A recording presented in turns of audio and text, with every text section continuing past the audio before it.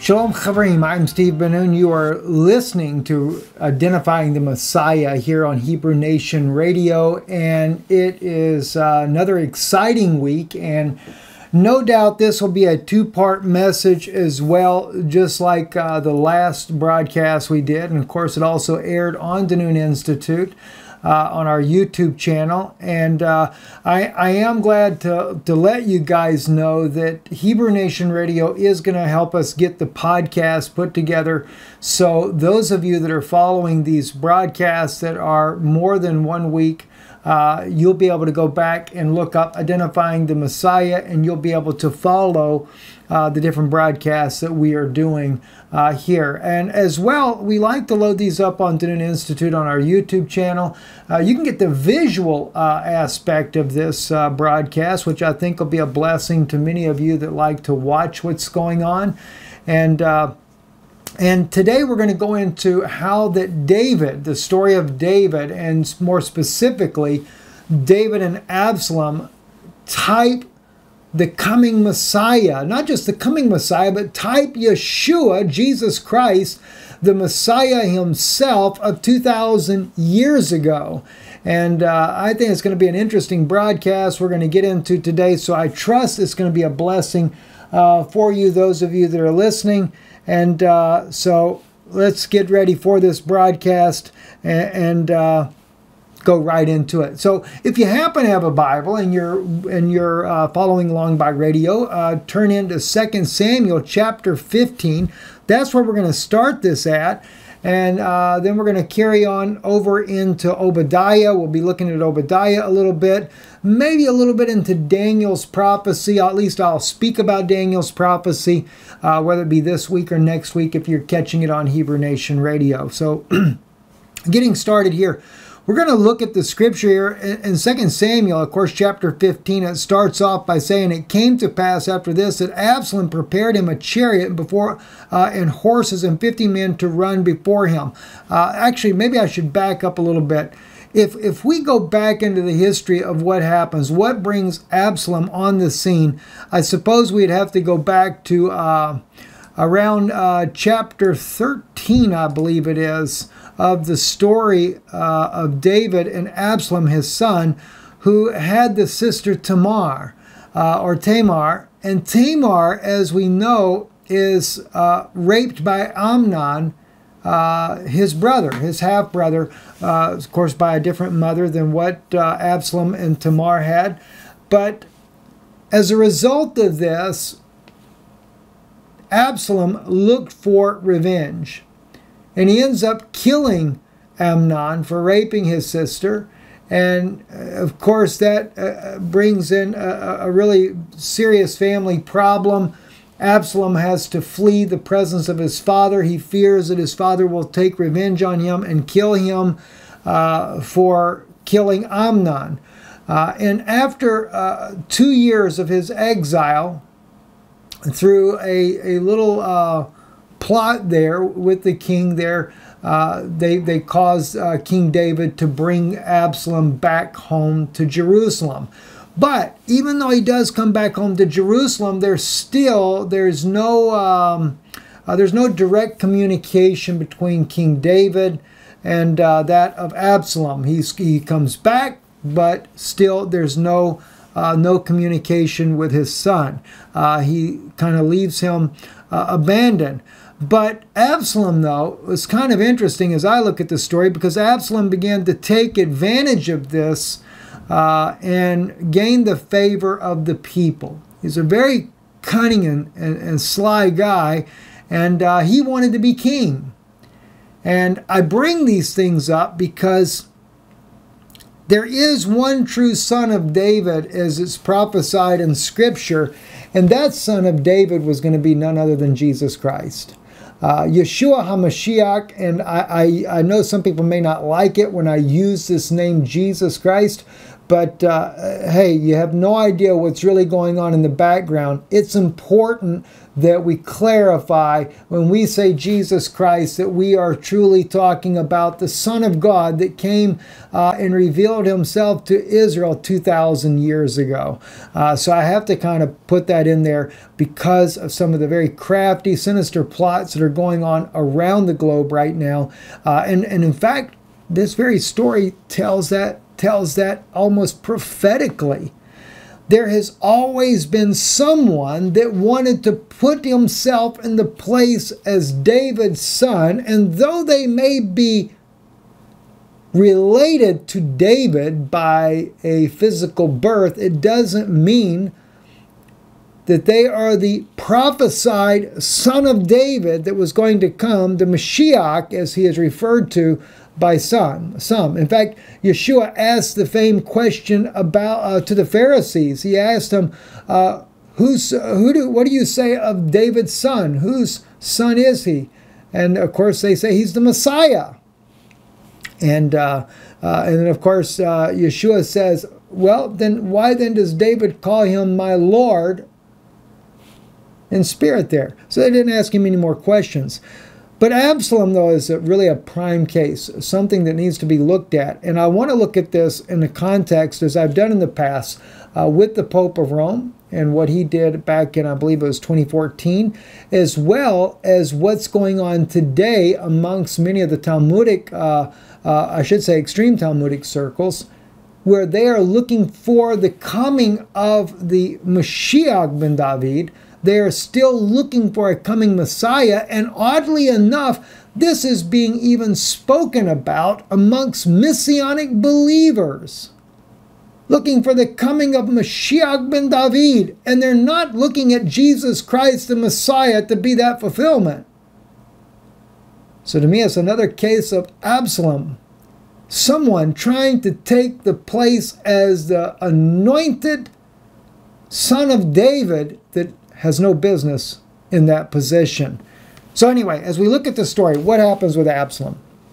We read here in chapter 15, "And it came to pass after this that Absolm prepared him a chariot and horses, and 50 men to run before him.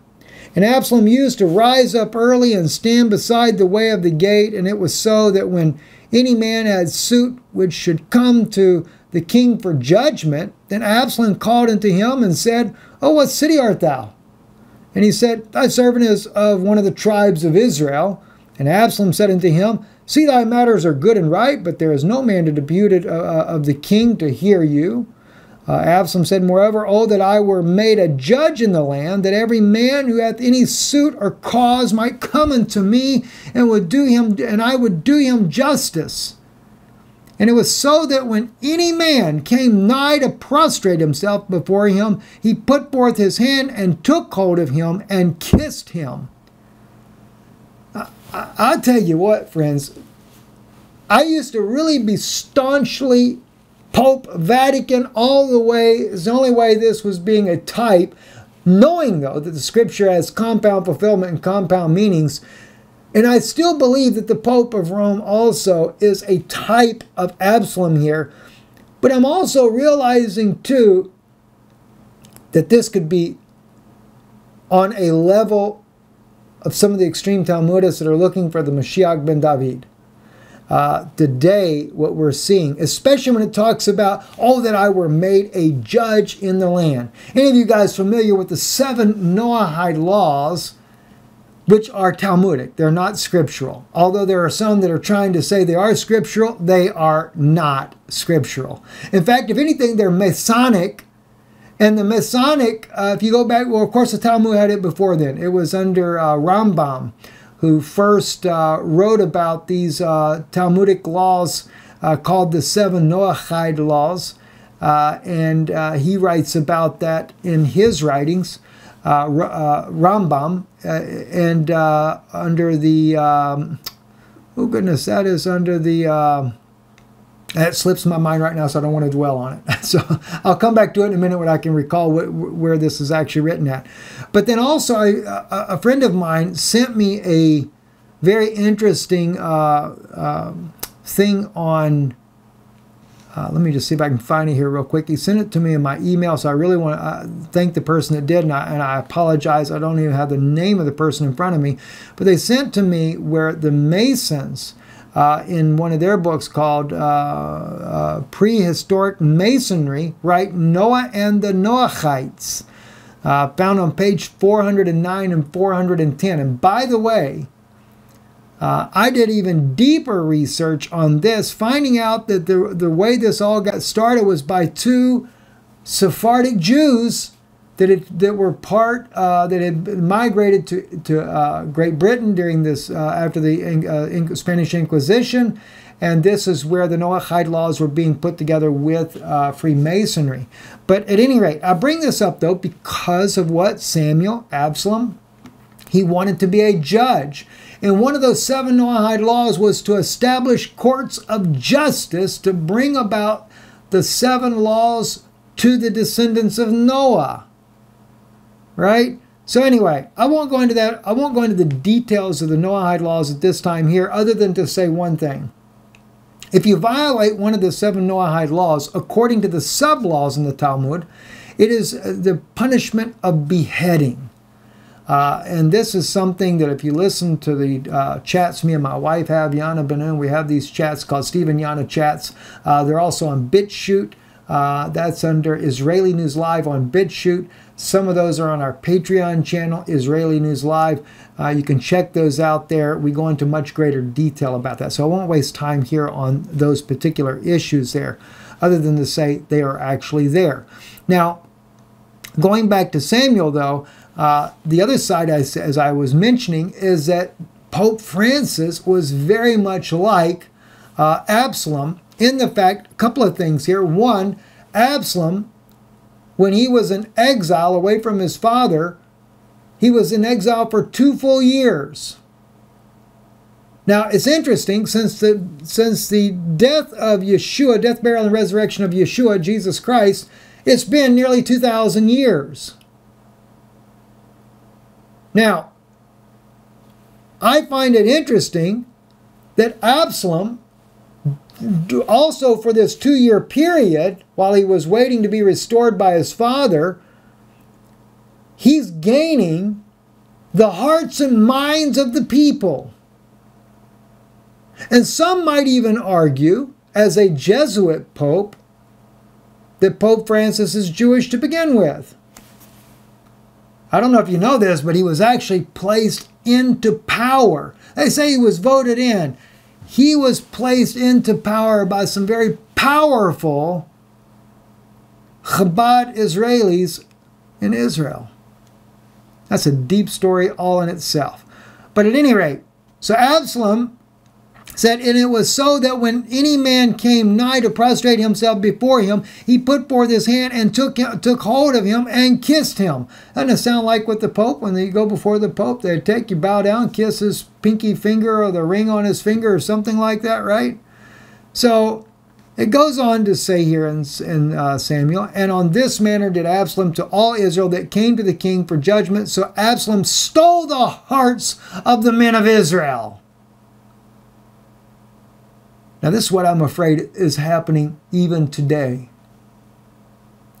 When Jesus Christ, our Savior and King, should be the one that we have our hearts on, the Son of David, but instead, all the hearts of Israel are being stolen. They're being stolen by a false king, an imposter. And I'm telling you right now, there is a major move on in Israel right now and around the world, preparing the people for a Messiah, and it won't be Yeshua. It won't be Jesus Christ. They might call him Yeshua, but he won't be Jesus Christ of Nazareth. Not at all. All right, let me share something with you here. I think you'll find this interesting. Okay, if we go and look, though, just to give you an example of what the Pope of Rome did, right? Back in 2014, the picture, if you're watching this on Israeli News Live, if not, I'll describe it to you there on Hebrew Nation. We're looking at a picture of the upper room. The upper room, by the way, is located just above King David's tomb. And the Pope of Rome held a mass in that upper room. And when he did, he wore one of those, I call it the fish hat. It looks like a little crown on his head. And in my opinion, he was there putting himself in the place of King of Israel, sitting above the tomb of David. Now, those of you that may not remember this, there was a time when Benjamin Netanyahu actually had given an official seat to the Pope of Rome. And there was an article written by Giulio Miotti, an Italian journalist, who writes for Arutz Shiva. The title of it was "Exclusive, a Seat for the Pope at King David's Tomb." He says, "And a historic agreement has been drafted between Israel and the Vatican. The Israeli authorities have granted the Pope an official seat in the room where the Last Supper is believed to have taken place on Mount Zion in Jerusalem, and where David and Solomon, Jewish kings of Judea, are considered by some researchers to also be buried." So they put the Pope as if he were the King of Israel. And that picture I just shared with our listeners, he's like he's in his own crown chair, sitting on top of the tomb of David, as if he were the King of Israel. Well, you see, that's just an outward sign. Now, I will tell you this, and I know that there were a couple of rabbis that picked up my video, and they also spoke on this. Of course, they would never tell you where they got it from. But Obadiah, when this happened, I shared with the Jewish world that that was fulfilling what the Pope did in 2014, right around Passover, fulfilled actually two different prophecies. It fulfilled the prophecy of Rebekah. Some people say, prophecy of Rebekah? Steve, what are you talking about? Well, there were some ministers that actually spoke about this publicly, but they picked it up from something that I'd shared with them about how that when John Kerry started that 9-month negotiations for a two-state solution, that this was actually prophecy in the making. Now, in the beginning, I thought it could be because of a Palestinian state. And then God revealed to me that it wasn't, because Rebekah, when she had when she was having the trouble of the two children in her womb, Esau and Jacob, and they were wrestling with one another. And she goes before the Lord and she asks God, she says, "Why am I thus? Why is this happening to me?" in other words. And God said, "Because there are two manners of people, two nations are in your womb. And when they come out, they will be separated from the womb." Esau and Jacob. Any Jew will tell you that Israel, Rome, the Vatican, is represented as Esau. Of course, Israel being Israel. And when there was this 9-month negotiations, it was interesting. After the 9 months were finished, the article came out. I think it was in the New York Times. It says something to the effect, a title that stated something like, the 9-month negotiation ends in failure. No, it didn't. You see, it's just like it was in the case of Shimon Peres and the Camp David meetings that were going on. That was only the red herring in the room, as Barry Chamish and also Joe Boehnerman reported years ago. The real meeting that was going on was a secret meeting between the Vatican and Israel and the Pope of Rome to be able to get certain holy sites in Israel. That was the real meeting. Same thing with this situation with the 9-month negotiations. The real two-state solution was giving under what Netanyahu called halakha law. He approached the rabbi over the David's tomb to give a halakha law, which is like giving a portion to the Vatican. And so the Vatican was given that portion as theirs. And of course, he goes to Mount Zion. He sits in that seat. And this happened less than 30 days after this so-called negotiations failed. And it just goes to show the negotiation did not fail, but yet rather was a success. Obadiah recorded it like this: Ki ka'asha shutetem al ha'kodeshi ishatu kol hagoim tamid. Okay, for as you have drunk upon my holy mountain, so shall all the nations drink continually. Yea, they shall drink. Okay, and swallow down. Now it goes on to say, and shall be as though they had not been. It's in masculine plural. Ki ka'asher shutetem. It was men only drinking. And in the case of the Pope of Rome, it was men only that drank that day. What was the Pope of Rome doing? Like Absolm. Gaining the hearts and the minds of the people. Well, we would think that that's what he's doing, right? Not necessarily everybody was for the hearts and the minds of the people there, right?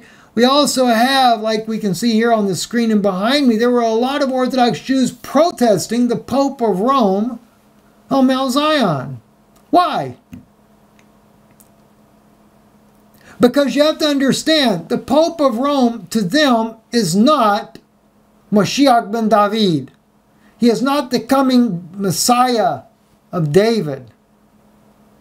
But even so, it doesn't make any difference. Some of the extreme Talmudic community are still going to try to manufacture a prophecy. They're not interested in Jesus Christ as the Messiah. Just like in the case of Absolm. If we go back to chapter 15, and we read on, and on this manner, verse 6, and in this manner did Absolm to all Israel that came to the king of judgment. So Absolm stole the hearts of the men of Israel. And it came to pass at the end of 40 years that Absolm said unto the king, I pray thee, let me go and pay my vow, which I have vowed unto the Lord in Hebron. For thy servant vowed a vow, and I abode Geshur in Aram, saying, if the Lord shall indeed bring me back to Jerusalem, then I will serve the Lord. The king said unto him, go in peace. So he arose and went to Hebron. But Absolm sent spies throughout all the tribes of Israel, saying, as soon as you hear the sound of the horn, then you shall say, Absolm is king in Hebron. You notice what Absolm did? He was very sneaky in what he was doing. First off, Absolm didn't have the revelation that his father was the king. Totally had no revelation.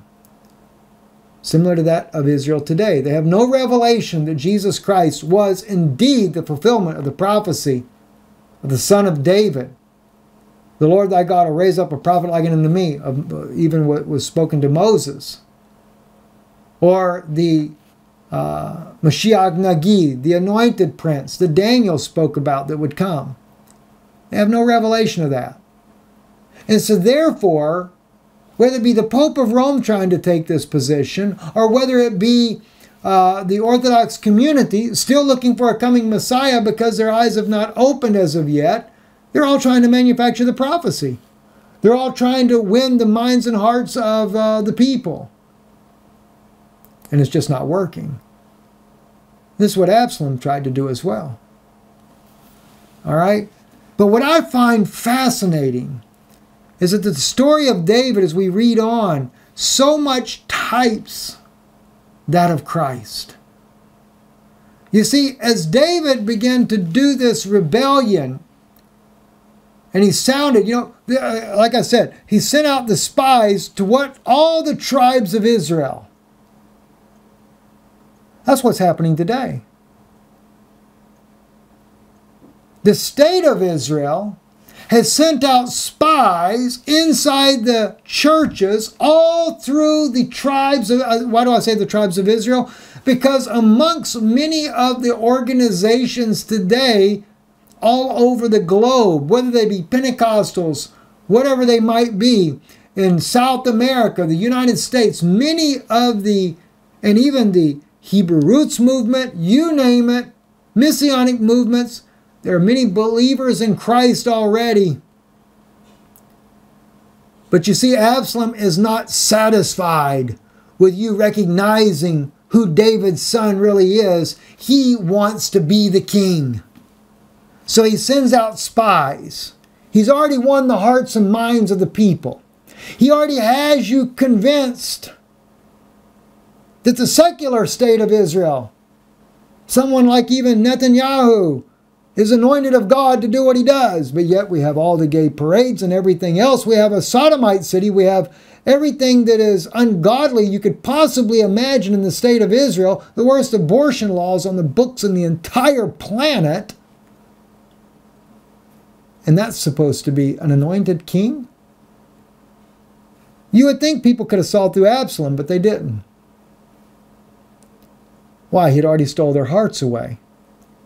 So the people were blind to the word of God. Instead, they could only see the man Absolm because of his beauty and what he convinced them that he was there for. And that's the way it is today. It's no different. Modern day Absolm has stolen away the hearts and minds of the believers on a global scale. Because why? They also sent spies in amongst you to get you to go along with Absalom's plan. You know what's funny? His very name means my father is peace. Absolm.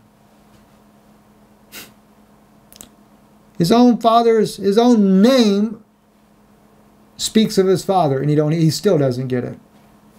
What can you figure? But anyway, so a conspiracy builds, and it goes on to say, and with Absolm went 200 men out of Jerusalem that were invited and went into their simplicity, and they knew not anything. So see, there's some people, they just don't even know. They're just simple-minded. They love God. They think that this is a good thing, and they just don't even know. And Absalom sent for Ahithophel, the Gileonite, David's counselor from his city, and even Gilo, while he offered the sacrifices, and the conspiracy was strong, for the people increased continually with Absalom. I see this same type of conspiracy happening today. Not just with the Pope of Rome. But don't kid yourself, the Pope of Rome is also... There are many people that wanted to take the seat of David. Absolm is just one of them. And there came a messenger to David saying, the hearts of the men of Israel are after Absolm. And David said unto all his servants that were with him at Jerusalem, rise and let us flee, for else none of us shall escape from Absolm. Make speed to depart, lest he overtake us quickly and bring down evil upon us, and smite the city with the edge of the sword.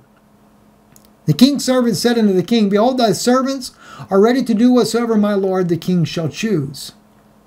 The king went forth and all his household after him, and the king left 10 women that were concubines to keep the house. And the king went forth and all the people after him, and they tarried in Beth Merhach, and all his servants passed on beside him, and the Kerethites, and the Pelethites, and the Gittites, 600 men that came after him from Gath passed on before the king. Then said the king to Ittai the Gittite, wherefore goest thou also with us? Return and abide with the king, for thou art a foreigner, and also an exile from thine own place. Whereas thou camest but yesterday, should I this day make you go down with us, seeing I go whither I may? Return thou and take back thy brethren and with thee, and show kindness, with thee and kindness and in truth. All right. Now the point that I wanted to get to you there, as you read on down, we find out that David, he'll cross the Kidron Valley. He's going to go up on the other side of the mountain, and he's going to stoop down. He's going to weep over Jerusalem just like Yeshua did. And like that of Yeshua, Jesus that is, what happened there too? Another thing that I thought was very interesting. And that is that when Yeshua was here, not only did he weep over Jerusalem, but when Peter, when they came to take Yeshua, Peter pulled out his sword, cut off the high servant's, the servant of the high priest, cut off his ear. Yeshua heals his ear and says to David, put away your sword. He said, could I not straightway call 10 legions of angels and my Father would give them to me? If this was my kingdom? You see, David didn't want to fight. And Yeshua didn't either, because that wasn't the kingdom he came to fight for. But David went over He wept over Jerusalem, just like Yeshua did, and he said, how often I would have hovered you as a hen would her own brood, but you would not. And I've always held to that those 10 concubines represented the 10 virgins that we read about in the New Testament. 5 wise and 5 foolish. You notice, so what happened to those 10 virgins? They were abused. Absolm abused them in the sight of all Israel. And yet those 10 virgins represented the believers of Yeshua. Another interesting thought. One other thing I want to share with you as well, and we'll close with this here in just a moment. I'll go deeper into these things later, but I'll share with you as well. When David, after he got through weeping over Jerusalem, you know, he crosses over, he goes down towards the Jordan. Saul's son, Shimei, meets David along the way, spitting on him, throwing rocks at his men, angry because he said David took the kingdom from his father Saul. David's men wanted to cut his head off. You remember how they spit on Yeshua too? David said, let him alone. God told him to do that. And the other thing is too, when David returned, like I said, I'll just cut this short for now, but when David returned, what happened? Shimei met him down at the river. If we look at Zechariah's prophecy, in Zechariah, when they recognize the one whom they thrust through, the one that they pierced his side, which is none other than Yeshua, Zechariah tells us in chapter 12 that they begin to mourn and weep as a family that lost their only son. And when they begin to separate each one to their own houses, we don't get a tribal order, even though it's obvious it's the house of Judah. We get David and Nathan and his house apart and their wives apart. And then we get one more. Besides the Levites, we also get the family of the house of Levi apart, their wives apart, and the family of the Shemites apart and their wives apart. You know, Shimei was a Benjamite. Even in the times of Jesus, he was a Benjamite. And I find it interesting that under the family names, in the fulfillment of prophecy, Shimei is noted in Zechariah chapter 12, verse 13. There's so many places that reveal that Yeshua is the Messiah.